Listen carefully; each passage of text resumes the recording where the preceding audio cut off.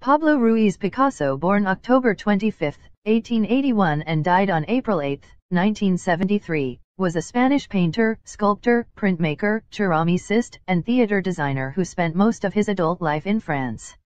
Regarded as one of the most influential artists of the 20th century, he is known for co-founding the Cubist movement, the invention of constructed sculpture, the co-invention of collage, and for the wide variety of styles that he helped develop and explore.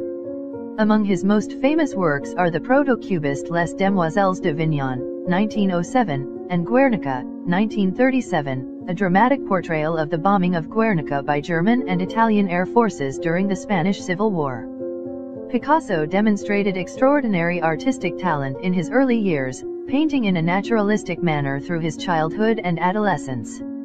During the first decade of the 20th century, his style changed as he experimented with different theories, techniques, and ideas. After 1906, the Fauvist work of the slightly older artist Henri Matisse motivated Picasso to explore more radical styles, beginning a fruitful rivalry between the two artists, who subsequently were often paired by critics as the leaders of modern art. Picasso's work is often categorized into periods. While the names of many of his later periods are debated, the most commonly accepted periods in his work are the Blue Period, 1901, 1904, the Rose Period, 1904, 1906, the African-influenced period, 1907, 1909, Analytic Cubism, 1909, 1912, and Synthetic Cubism, 1912, 1919, also referred to as the Crystal Period. Much of Picasso's work of the late 1910s and early 1920s is in a neoclassical style, and his work in the mid-1920s often has characteristics of surrealism. His later work often combines elements of his earlier styles. Exceptionally prolific throughout the course of his long life, Picasso achieved universal renown and immense fortune for his revolutionary artistic accomplishments, and became one of the best-known figures in 20th-century art. Picasso was born at 2315 on October 25, 1881, in the city of Malaga, Andalusia, in southern Spain. He was the first child of Don José Ruiz y Blasco, 1838-1913, and Maria Picasso y López. Picasso's family was of middle-class background. His father was a painter who specialized in naturalistic depictions of birds and other game. For most of his life, Ruiz was a professor of art at the School of Crafts and a curator of a local museum. Ruiz's ancestors were minor aristocrats. Picasso's birth certificate and the record of his baptism include very long names, combining those of various saints and relatives. Ruiz y Picasso were paternal and maternal surnames, respectively, per Spanish custom. The surname Picasso comes from Liguria, a coastal region of northwestern Italy. Its capital is Genoa. There was a painter from the area named Matteo Picasso, 1794-1879, born in Recco, Genoa, of late neoclassical style portraiture, though investigations have not definitively determined his kinship with the branch of ancestors related to Pablo Picasso. The direct branch from Sorai, Liguria, Genoa, can be traced back to Tommaso Picasso, 1728-1813. His son Giovanni Battista, married to Isabella Musanti, was Pablo's great-great-grandfather. Of this marriage was born Tommaso, Sorai, 1787, Malaga, 1851. Pablo's maternal great-grandfather, Tommaso Picasso, moved to Spain around 1807. Picasso showed a passion and a skill for drawing from an early age. According to his mother, his first words were piz, a shortening of lápiz, the Spanish word for pencil. From the age of 7, Picasso received formal artistic training from his father in figure drawing and oil painting. Ruiz was a traditional academic artist and instructor, who believed that proper training required disciplined copying of the masters, and drawing the human body from plaster casts and live models. His son became preoccupied with art to the detriment of his classwork. The family moved to A Coruña in 1891, where his father became a professor at the School of Fine Arts. They stayed almost 4 years. On one occasion, the father found his son painting over his unfinished sketch of a pigeon. Observing the precision of his son's technique, an apocryphal story relates, Ruiz felt that the 13-year-old Picasso had surpassed him, and vowed to give up painting, though paintings by him exist from later years. In 1895, Picasso was traumatized when his 7-year-old sister, Conchita, died of diphtheria. After her death, the family moved to Barcelona, where Ruiz took a position at its School of Fine Arts. Picasso's father and uncle decided to send the young artist to Madrid's Real Academia de Bellas Artes de San Fernando, the country's foremost art school. At age 16, Picasso set off for the first time on his own, but he disliked formal instruction and stopped attending classes soon after enrollment. Madrid held many other attractions. The Prado housed paintings by Diego Velázquez, Francisco Goya, and Francisco Zurbarán. Picasso especially admired the works of El Greco. Elements such as his elongated limbs, arresting colors, and mystical visages are echoed in Picasso's later work. Throughout his life, Picasso maintained several mistresses in addition to his wife or primary partner. Picasso was married twice and had 4 children by 3 women. Photographer and painter Dora Maar was also a constant companion and lover of Picasso. The two were closest in the late 1930s and early 1940s, and it was Maar who documented the painting of Guernica. The women in Picasso's life played an important role in the emotional and erotic aspects of his creative expression, and the tumultuous nature of these relationships has been considered vital to his artistic process. Many of these women functioned as muses for him, and their inclusion in his extensive oeuvre granted them a place in art history. A largely recurring motif in his body of work is the female form. The variations in his relationships informed and collided with his progression of style throughout his career. For example, portraits created of his first wife, Olga, were rendered in a naturalistic style during his neoclassical period.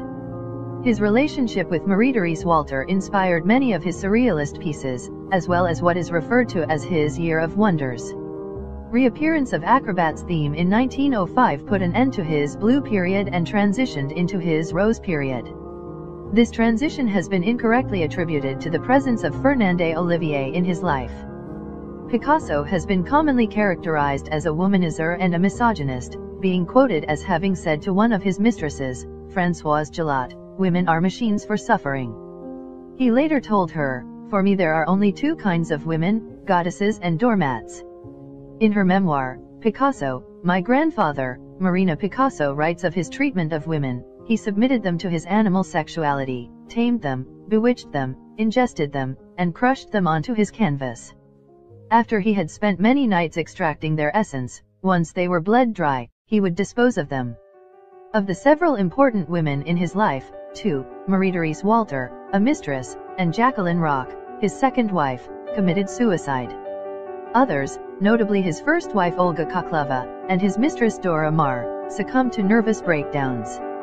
His son, Pablo, developed a fatal alcoholism due to depression. His grandson, Pablito, also committed suicide when he was barred by Jacqueline Roch from attending the artist's funeral. Picasso was exceptionally prolific throughout his long lifetime.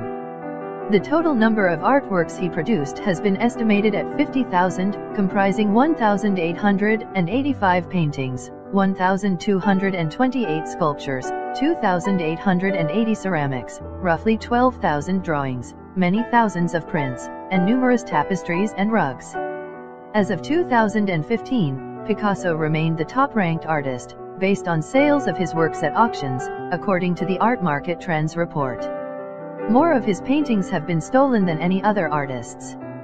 The medium in which Picasso made his most important contribution was painting.